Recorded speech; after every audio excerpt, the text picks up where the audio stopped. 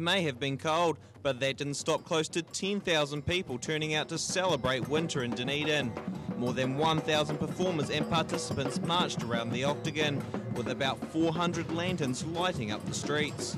This whole event's about people and people power, and we turn off all the lights, we take out all the cars, and families reclaim the Octagon as a safe place to be, as an inspiring place to be. Although the carnival celebrates winter, the season's strong winds made it difficult for volunteers to hoist their lantern, which included a record-sized 3-metre tall castle.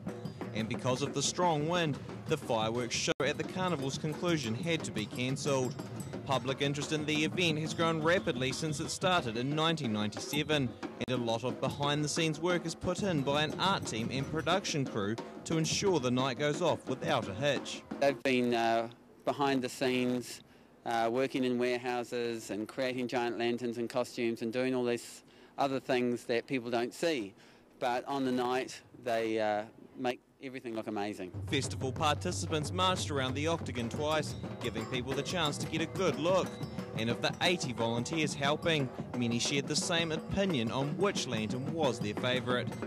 I like as well, it's a very big one, but I like as well the, I don't know in English, it's the thing, you know? This one? Yeah, this one.